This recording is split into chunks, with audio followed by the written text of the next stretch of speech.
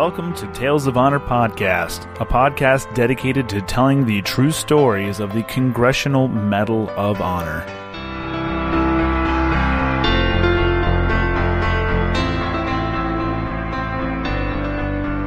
Hello everyone, and welcome to another episode of Tales of Honor Podcast. I'm your host, Christoph Ambrose, and today's episode is episode number 203. And if this is your first time hearing this podcast, welcome, and please be sure to subscribe wherever it is you're listening to be sure that you can get new episodes every time they come out every Wednesday and Sunday. And now, a tale of honor. Donald was born on the 27th of August, 1939 in Black Fork, Ohio, a community where the majority of residents were descendants of free people of color from Virginia and North Carolina. Donald graduated from Decatur Washington High School in 1957, and 5 years later, he enlisted in the U.S. Army in Ashland, Kentucky.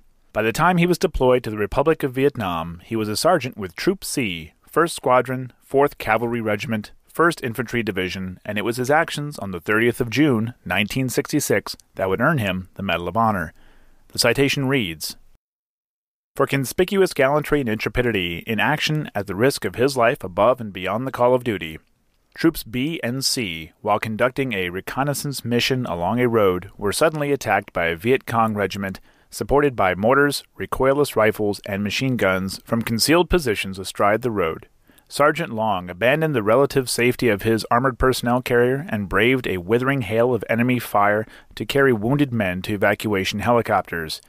As the platoon fought its way forward to resupply advanced elements, Sergeant Long repeatedly exposed himself to enemy fire at point-blank range to provide the needed supplies.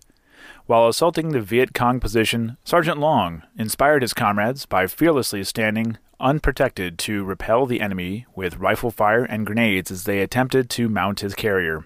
When the enemy threatened to overrun a disabled carrier nearby, Sergeant Long again disregarded his own safety to help the severely wounded crew to safety. As he was handing arms to the less seriously wounded and reorganizing them to press the attack, an enemy grenade was hurled onto the carrier deck. Immediately recognizing the imminent danger, he instinctively shouted a warning to the crew and pushed to safety one man who had not heard his warning over the roar of battle. Realizing that these actions would not fully protect the exposed crewmen from the deadly explosion, he threw himself over the grenade to absorb the blast and thereby saved the lives of 8 of his comrades at the expense of his life. Throughout the battle, Sergeant Long's extraordinary heroism, courage, and supreme devotion to his men were in the finest tradition of the military service and reflect great credit upon himself and the U.S. Army.